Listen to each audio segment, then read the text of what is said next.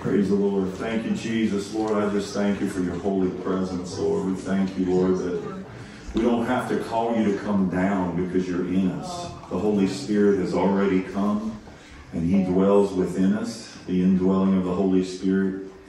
Those who have become born again, those who have been washed in the blood of Jesus Christ, who have placed their faith in Christ crucified, they place their faith in what has been provided as the only remedy for man's dilemma, the only remedy for man's problem, Lord God. We thank you for the root and the remedy. Yes. We thank you, Lord God, that we can identify what the root of the problem is, and we can also identify the remedy for the problem. It's the root of David. It's Jesus. Hallelujah. It's the King of Kings and the Lord of Lords. We thank you for it, Lord, and I just thank you, Lord, for giving me a word, Lord. I ask, God, that you would prepare the heart for the message. Prepare the message for the heart. You know how to do that.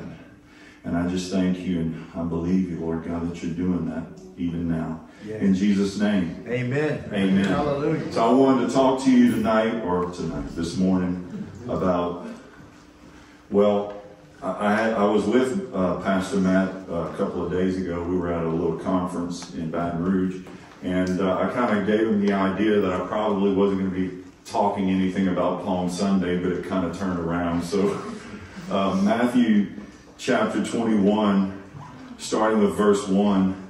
I'm going to read verses 1 through 4. And so actually I really wasn't intending or thinking that it would go like that, but the message that he put in my heart, it actually fits hand in glove with the Palm Sunday concept.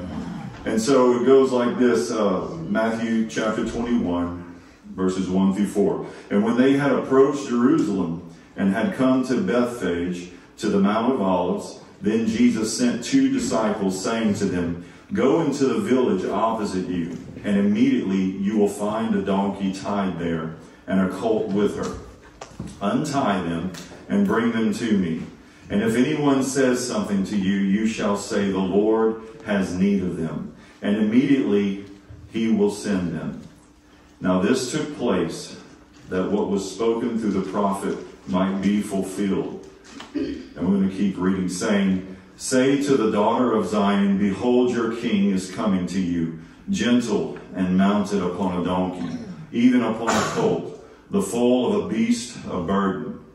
And the disciples went and did just as Jesus had directed them, and brought the donkey and the colt, and laid on them their garments, on which he sat. And most of the multitude spread their garments in the road, and others were cutting branches from the trees and spreading them in the road. And the multitudes going before him, and those who followed after, were crying out, saying, "Hosanna to the Son of David.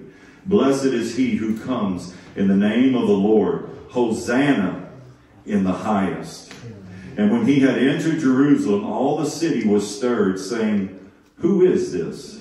And the multitudes were saying, "This is the prophet Jesus from Nazareth in Galilee." And it's very clear, that last verse, what their answer to the question was, that they really didn't understand. They really didn't have the revelation of who Jesus was. I wanted to take a look at verse 13. Let's see. I'm used to the headset. I got a little spoiled, and so I'm sorry. It's actually verse 9, where they're crying out, saying, "Hosanna to the Son of David. Blessed is he who comes in the name of the Lord. Hosanna in the highest."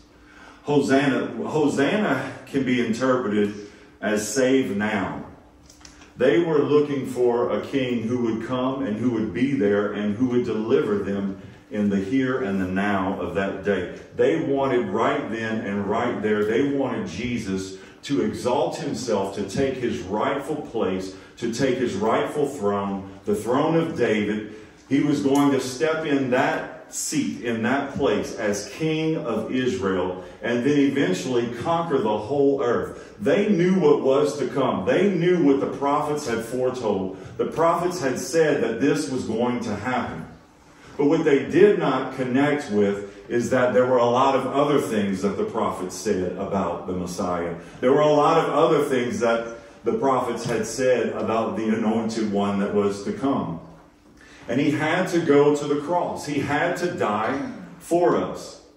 And so it's a focus on what had to happen before his reign. He had to be slain to reign.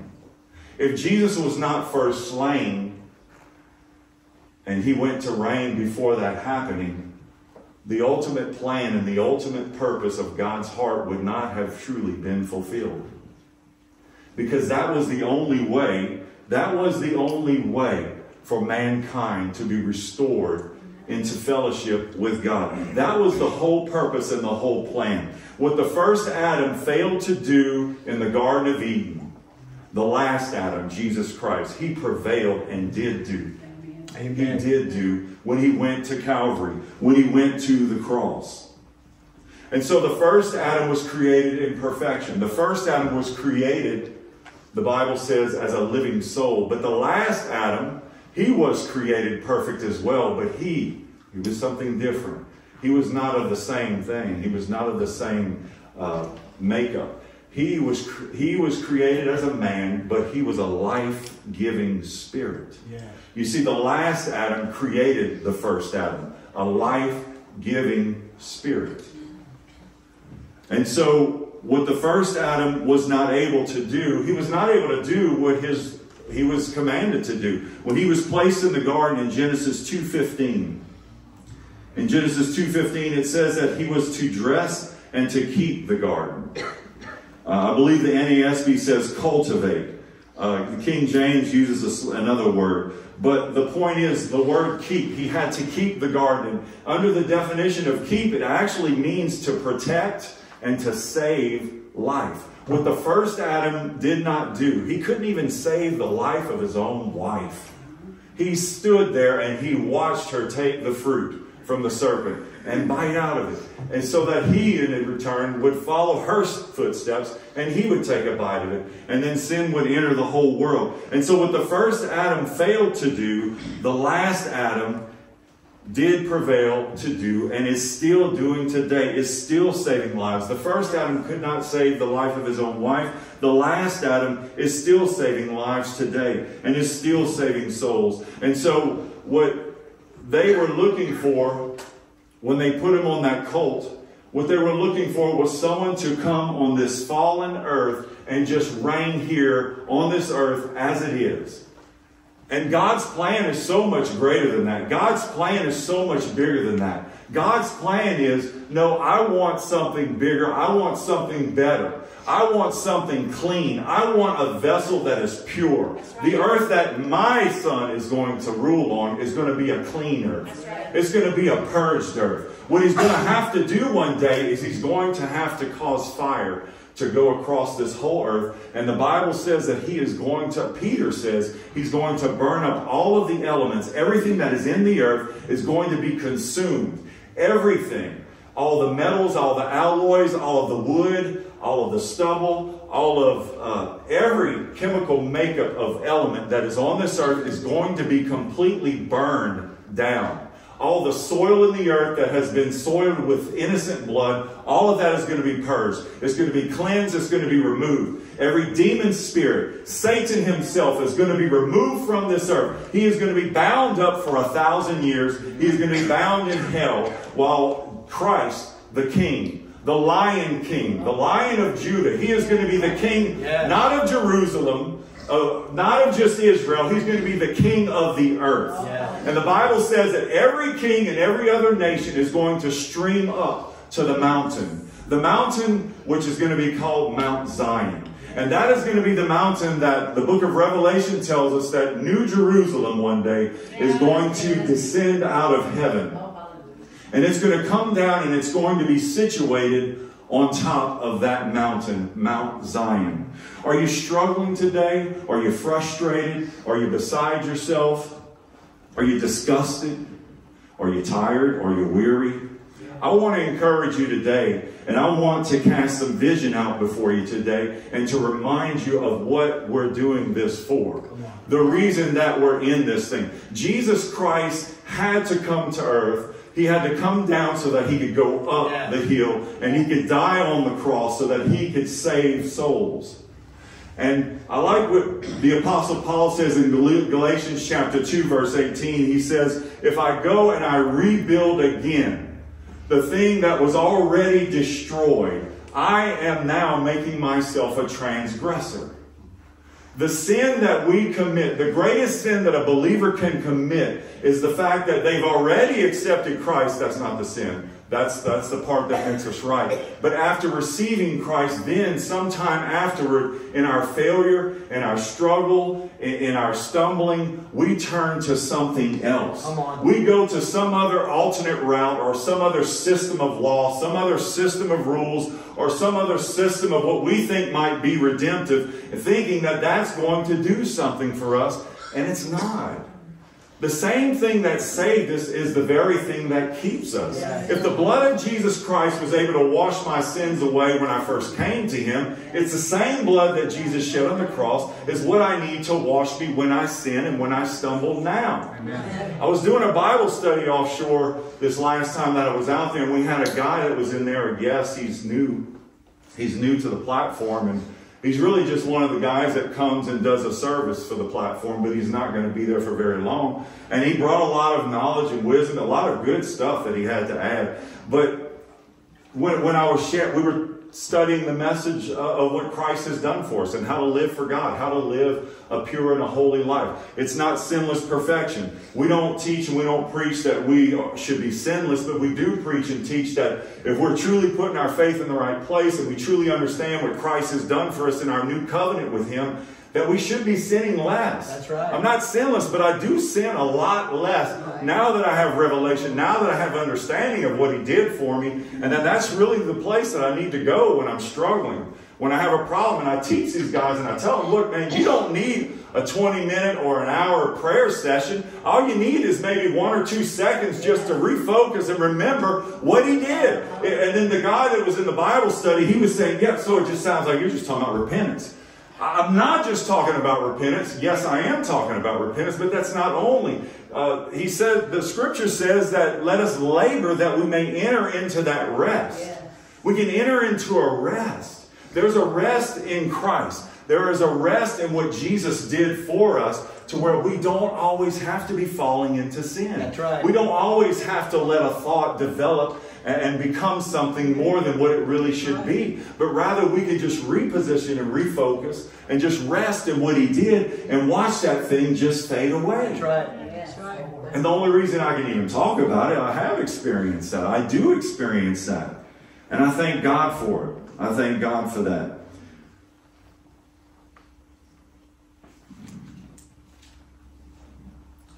So their focus was to elevate Jesus in right then and there. They wanted Jesus to take his rightful place. Was it his rightful place? It was. It was his rightful place. But the right thing at the wrong time is the wrong thing. It was not the time. It was not the time. And this Kingdom Now agenda, it's something that's being taught and preached all across not just the United States, it's all across the world now. It's spreading like an infection because that's really what it is. It's a Kingdom Now mindset, thinking that we are going to usher the kingdom in before the king comes. Let me tell you something about that. The kingdom will never come before the king first comes. When the king comes, that's when the kingdom, you'll know it has come. Yes. So John the Baptist, he was even questioning it.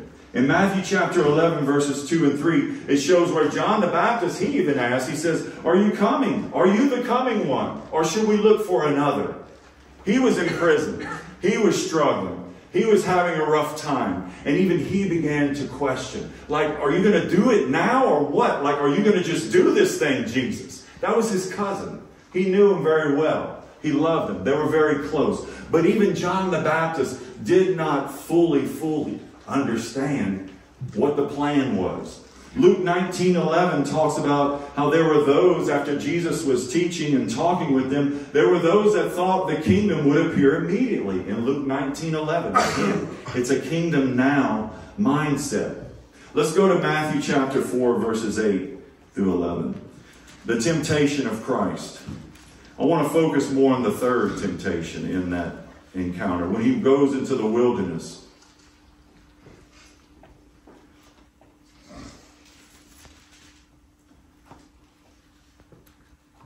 Boy, I really did good at this time, huh? It's actually in chapter 1. Or no, it is 4. Okay. I'm going to get it. Yeah.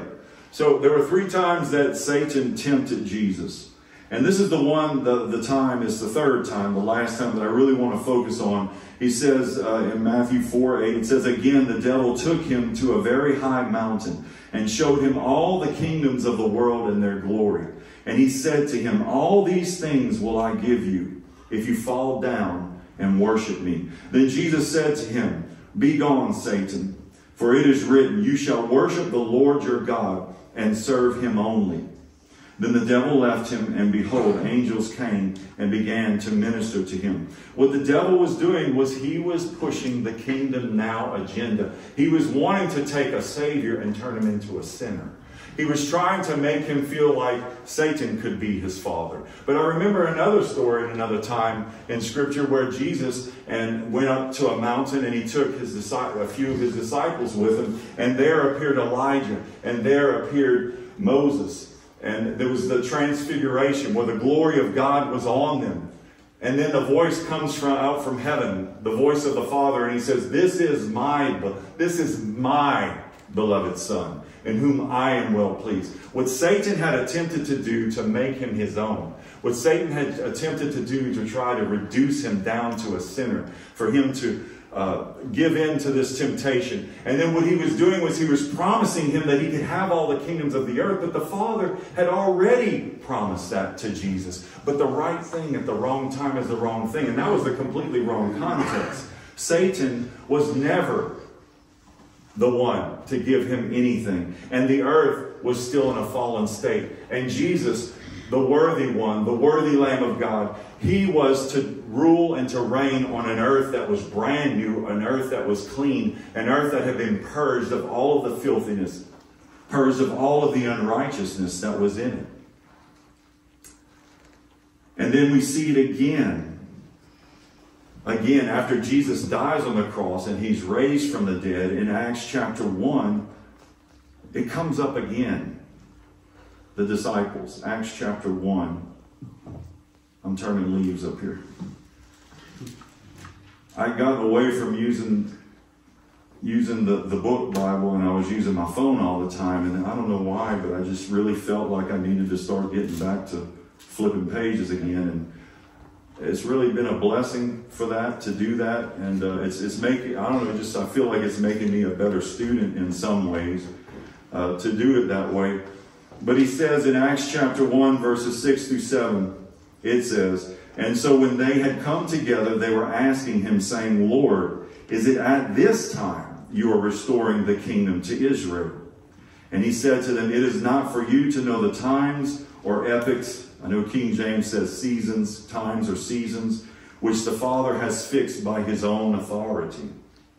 Again, they're trying to push the kingdom now agenda. They're trying to push it, that he can come and he can set up his kingdom now. Why, though? Why? I mean, what is the big deal? I mean, Jesus could cleanse the earth while he's ruling on it if he wanted to. What was the big deal? Like, why did this have to happen? It wasn't part of the Father's plan. 2 Peter 3:9 gives us some insight. 2 Peter 3:9 gives us some insight as to why it couldn't happen right then and there. It gives us insight as to why Jesus still has not returned, and he still has not set up his kingdom. There are certain things in order that must take place before he will.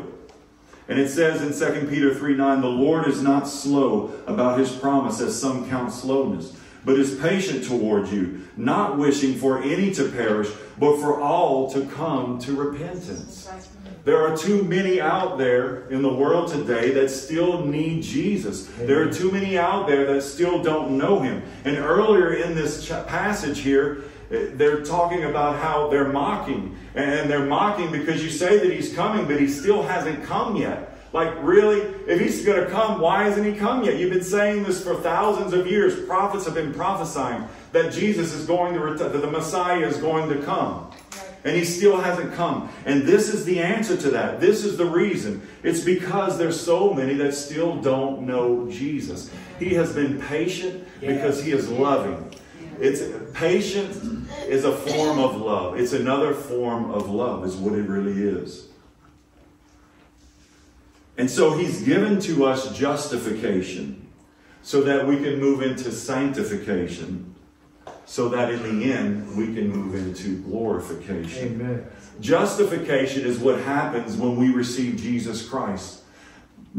Jesus had that conversation with the religious man Nicodemus, and He told him, you cannot see the kingdom of heaven unless you're born again. You must be born again. He stressed it and made it very clear that this was the most important thing. And Nicodemus, one of the most religious men in all of Israel, had no idea what he was talking about. This is not a topic to be taken lightly. This is not something that we should assume or be presumptuous about. We need to know that we are born again. We need to have an assurance and a confidence. We need to know that the Holy Spirit, He's in us and that He has sealed us. That, I believe, that means He has marked us. When you look up the word seal, it does have that idea that He has marked us. When you look at the same word seal, which is used to mark, to seal the 144,000 in the book of Revelation, they're marked. They've been marked for protection. And so when the seal of the Holy Spirit enters in us, it means that we have a mark on us. We are secure in that. We are as eternally secure as we choose to be. We chose to say yes when He called us, and we can choose to walk away, God forbid, but we have that option. And so the justification that we receive from Christ has removed the penalty and the guilt of our sin. And then He wants us to be sanctified. And the sanctification just speaks of how we live for God. How He has broken the power of sin. He has broken the dominion, the domination of sin over our life. He has broken it. It no longer controls us. I told someone offshore that was in a bad place in his life. And I told him, I said, man, you don't have to be led around like a dog on a chain. Amen. You don't have to be led around by your sinful nature. Like, you really can get victory over it. You can get victory over it. That's right. And it happened. And now this guy's all over the platform, sharing the gospel. Sharing the gospel. People getting saved. People coming to the Bible study. He's bringing them in. Now he's giving the Bible study. He's teaching. Amen. I mean, the guy is just completely changed. And so glorification. Glorification is the end goal here. Glorification is where God causes us to become like Him. Yes. We're already becoming, but in the end, we actually get there. We become like Him. We will be as He is. Glorification speaks of the body that He's going to give us when He returns. He is going to give us a new and glorified body. This body is going to be recreated. There are going to be some elements in this body that may be the same. When Jesus returned and after He rose from the dead, He still had the scars in His hands and He still had the scars on His body. But yet they did not recognize Him because He was not the same in His body, not completely. And so He says, when we see Him, we will be like Him. We will be as He is. We have to see the vision. We have to see the future. We have to look past the problems. We have to look past our aspirations and our goals here on earth. And we have to realize that this is passing away. Yeah. This is going to pass away so quickly and so fast when we realize that it has just gone.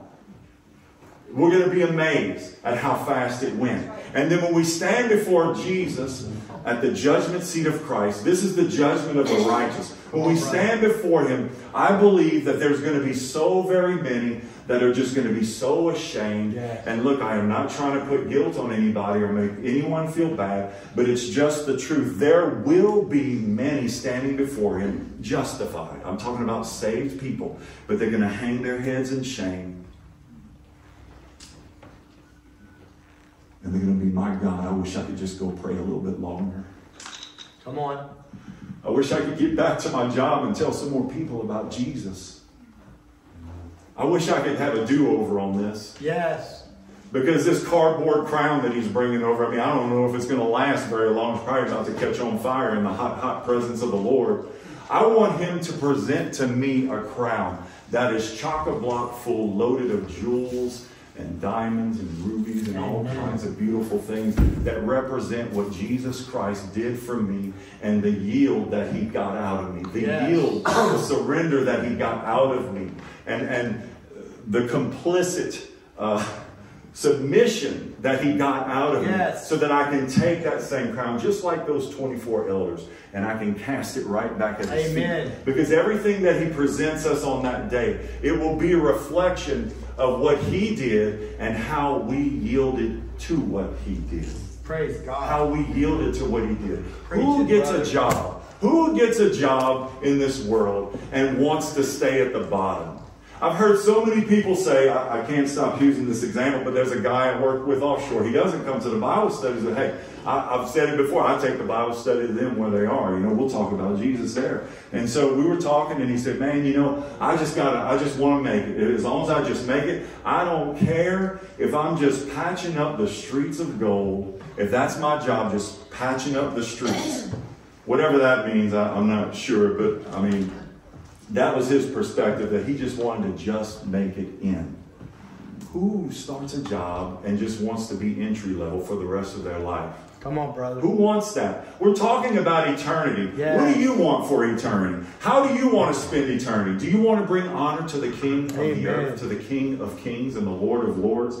Do you want to give him the life that represents a life that was yielded and surrendered, a life that was completely handed over to him for his service, for what he wanted to get out of us? Thank you, Jesus.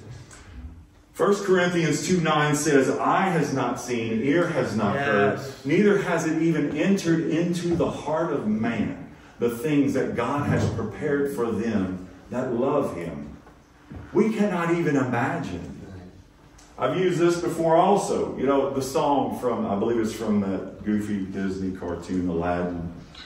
It's a whole new world. They're singing that song about how it's going to be it's a whole new world. That's foolishness. That's fairy tale. This is reality. It will be a whole new world. He's talking about it right there in the scripture. You cannot even imagine what it's going to be like. You have no idea. Amen. Not just how the new earth is going to be like, but heaven when we are done with the 1,000 years and he eventually takes us to heaven to spend the rest of eternity with him. What is that going to be like? It's going to be amazing. Amen. And then John 14, verses 3 through 4, he talks about, if I go and I prepare a place, don't you know I'm going to come back and I'm going to get you, is what the gist of it is. I'm going to come back and I'm going to get you. I'll just go ahead. I'll turn there. Thank you, Jesus.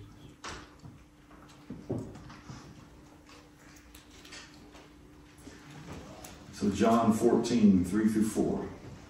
And if I go and prepare a place for you, I will come again and receive you to myself. And where I am, where I am, there you may be also.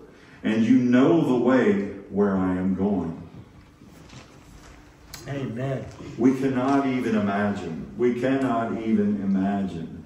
Look, it's not just young people nowadays, but it's just about everybody. Every age group you can imagine is out there. And they're going to psychics and they're going to get their fortune told, fortune telling, and tarot card reading, and all kinds of things like that. And they're hungry to know what the future holds. They're hungry for the supernatural. And right here in the presence of God, in the family of God. It's all right here. And right here in the Word of God, He's telling us what the future holds. He's telling us, why is it that we have to fight the fight of faith? Why is it that it's so important for us to stay connected to what Christ has done for us? Why is it? It's because of what is coming. The cross was to connect us to the Father. The cross was to connect us to eternity with Him. The cross's intention is to make us right with God. What Adam messed up, Jesus Christ made right. Yes. That is the purpose of it, is to bring us right back to Him. That is the purpose. That is it. Amen. As it was in the beginning, so will it be in the end. When He comes down with New Jerusalem on a brand new earth that has been burned up and recreated and made brand new, when all of that happens, it's going to be the restoration of a new earth to bring it back to the way it was in the beginning. Methuselah is the oldest recorded man in the Old Testament. He lived to be 969 years old. This is going to be a 1,000-year reign. They're talking about toddlers and children looking like, I mean, they're around for hundreds of years and they still look like toddlers and they still look like infants and children. We're talking about a completely different earth. We're talking about something that is not affected and infected by sin. Amen. It's going to be completely different. As it was in the beginning, so will it be in the end. In the beginning, He created a new earth. He created new heavens, the skies, the starry space. All of that was created brand new. In the end, He's going to do it again. He's going to create a new heaven and a new earth. We have to be focused and we have to be connected to what Christ has done for us. In the beginning, the first Adam, He named the animals. In the end, the last Adam is going to change the nature of the animals. He's going to change them. There will be no predators. There will be no prey. They're going to be in harmony. Isaiah chapter 11 tells us, Isaiah chapter 11, starting with verse 6, tells us about that and what that's going to look like. In the beginning, there was a tree of life that was there. In the end, the same tree of life is going to be available. It's going to be accessible. He says the leaves from that tree is going to bring healing to the nations. So there still are going to be those who do not have a glorified body that will need healing, physical healing in their bodies. There still is going to be that element. That's why you would have children that will be growing, right? Because not everyone is going to be glorified. Where does all this come from? Like, where am I coming up with this? It's all in the Bible. It's all in the Scripture. Isaiah is chock-a-block full of this stuff. Yes. I know we don't hear a whole lot about it, but Jesus went about preaching the gospel of the kingdom. Yes. The Apostle Paul brought to us, by revelation, by divine revelation from Jesus, the gospel of Christ. Look, we can't enter into the gospel of the kingdom. We can't enter into that without the gospel of Christ. But we have to understand that they all go together. Yes. This is a plan that's much bigger sometimes than what we realize. That's right. There's something much bigger, a much broader scope. And the thing is, we will not participate in the kingdom. We will not be residents in that kingdom if we do not understand what Christ has done. If we do not embrace what Jesus did at the cross. If we do not get some level of spiritual victory in our life and shut down the sin factory. Come on, brother. Because there is a sinful nature. It's like a sin factory that just keeps wanting to produce. It keeps wanting to produce.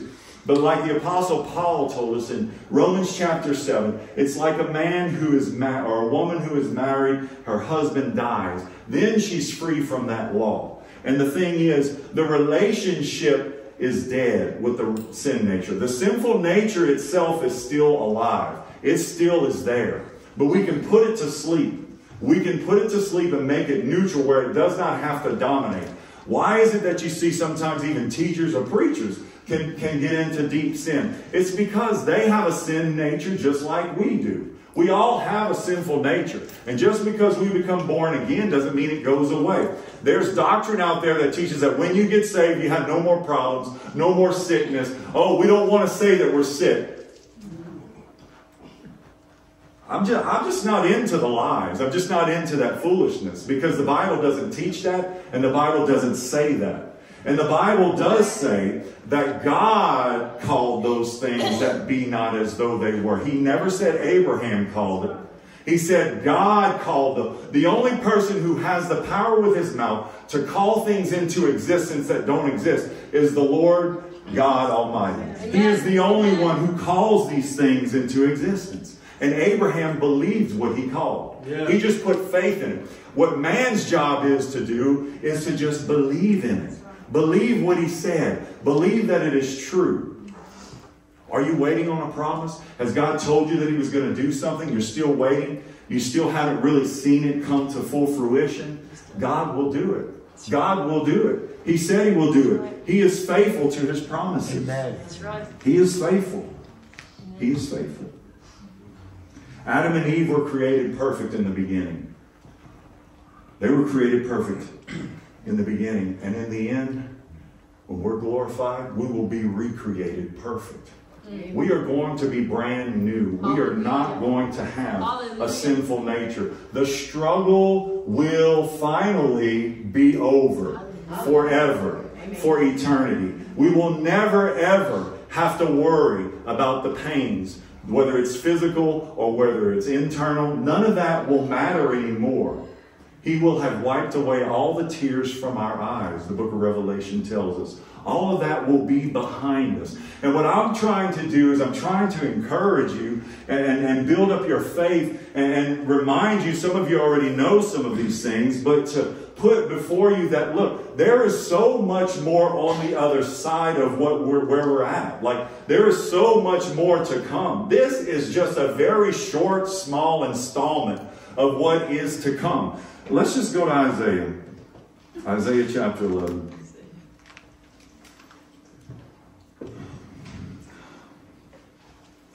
I was bound to preach on this eventually.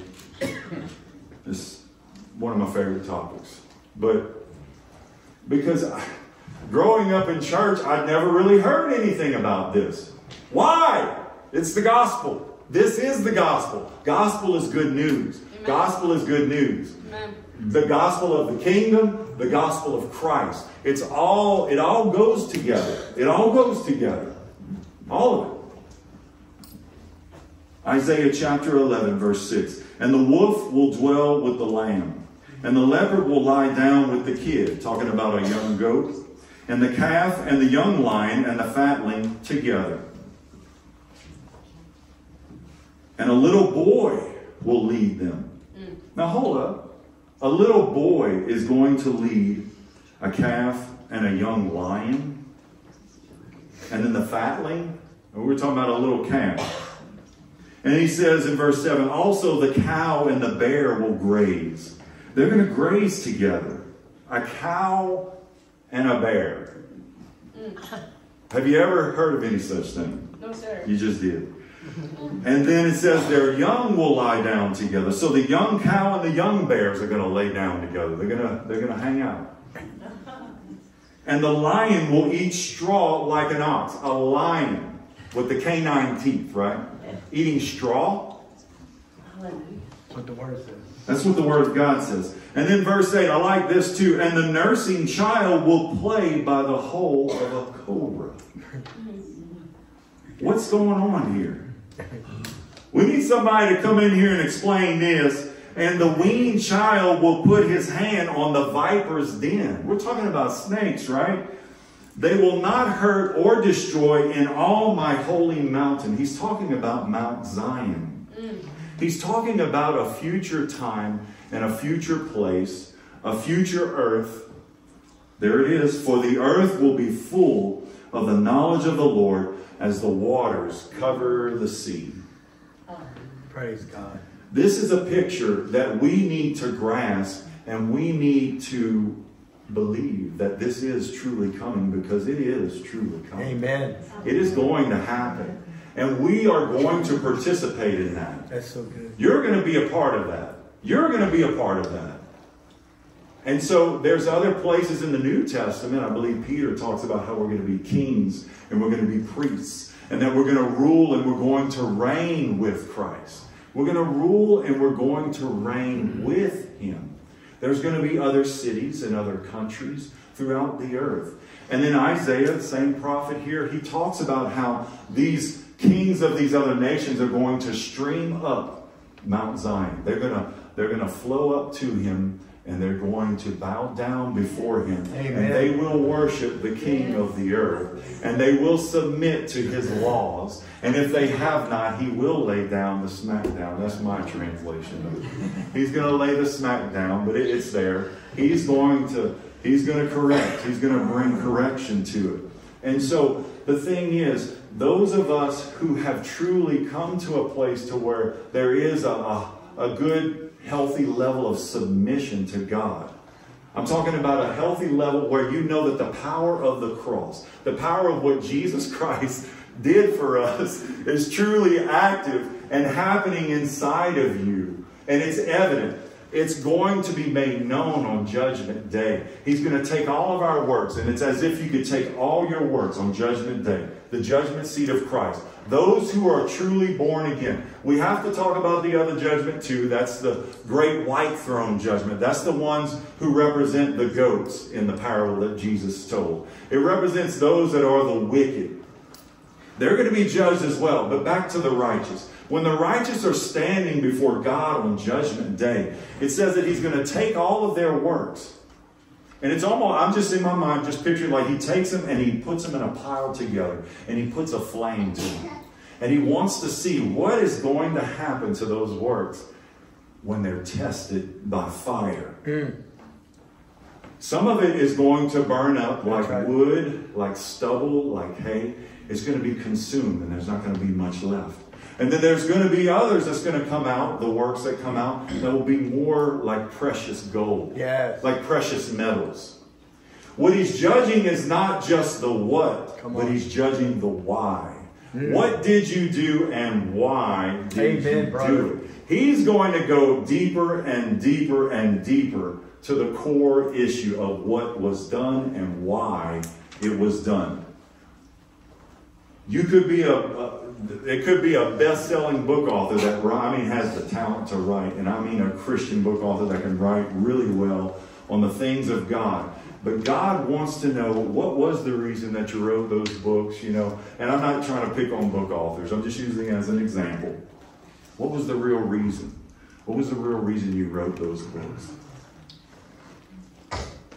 Amen. This is what we have to look forward to. What do you want to do in eternity? My daughter, when she was in junior high, I started to ask her about what she wanted to do, like in college, and she thought I was really crazy because I was just really, really advanced, like way ahead of the game on that. But I wanted to prepare her, like, what do you want to do? What do you want to do? And I'm asking you, what do you want to do for the kingdom of God? I just want to do whatever he wants me to do. I'm not trying to make this something it's not. But what I'm saying is, do you want to be used of God here? Do you want to be used of God for eternity? We're not going to be tired in eternity. We're not going to grow weary in eternity. We're not going to need a little bit of rest when we're in eternity. We're not going to need all that. All that's going to be gone. So the way you feel right now, don't let that affect your decision, okay? Don't let that affect your mindset. All that's gone in eternity. But what we do in the here and now, it does affect eternity. Yes. Not just whether we make it into heaven, whether we make it with God, but also what we will be used for and what we will do for him. Amen. It determines that as well. Don't lose sight. Don't lose sight. Hallelujah. Don't lose sight. Hallelujah. The King is coming. The King is coming. He is coming. Hallelujah. As it was in the beginning, so will it be in the end. If you would, please stand with me. Yes. The most important thing that could be discussed, the most important thing that could be mentioned this morning is really just what Jesus did, what he did for us.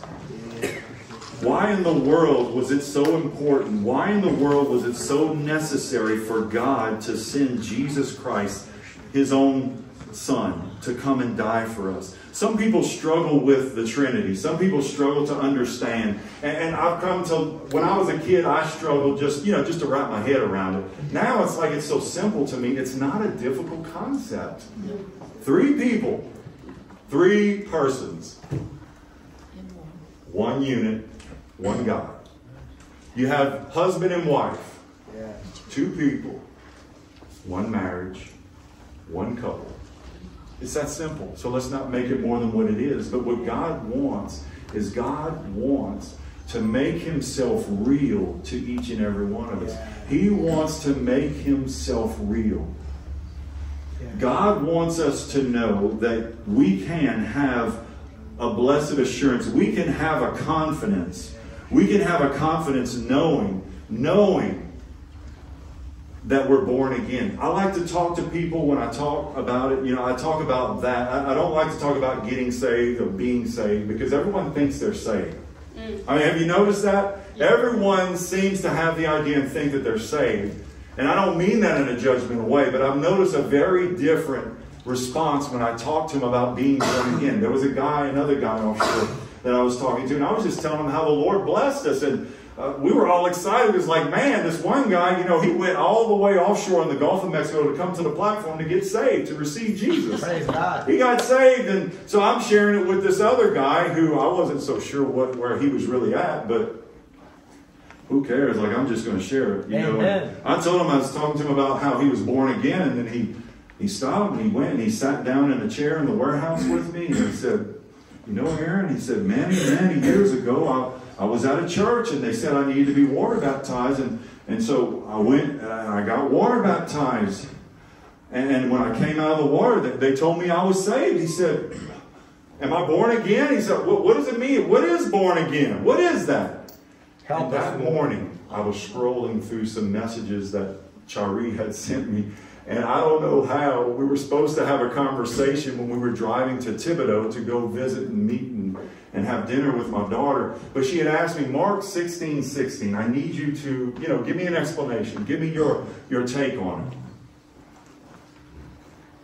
And that's the scripture where he's talking about Mark 16:16. He who has believed and has been... Yes, he who believes and is baptized. I said, thank you. He who believes and is baptized will be saved. And so she was trying to wrap her head around it. And so thank God for the message of our new covenant, the message of the cross. Because Romans 6, I believe it's verse 4, it talks about us being baptized into Christ. And we've spent a lot of time explaining that the word baptism does not equal water. Baptism equals immersion. We have been immersed into something. Whatever it is that you're baptized into, it doesn't just always automatically mean water. We've been baptized into Christ. Yeah. And he who believes and is baptized into Christ will be saved. Right. And so I went and I studied it out, and I prayed and I sought the Lord. And it was that same day that this man comes. And he sits down in the chair in the warehouse and he begins to ask me more about being born again and telling me his story about how he was water baptized and he was told that he was saved. And look, it's not our responsibility to tell somebody that they are saved or that they're not saved. Right, but we better make sure that we try our best to make it as clear as possible as to what is necessary to be saved, to be born again. And so we talked, and I explained it to him. And it was a really good response that I got from him. I don't know exactly where he is with that, but praise God. The Lord will use us if we'll make ourselves available. Yes. You come on out. The Lord will use us if we'll make ourselves available. I want to encourage you, look, this is what you have to believe. You have to believe that Jesus Christ is the Son of God. You have to believe that He is God. You have to believe that Jesus Christ came down from heaven and He came to earth in the flesh.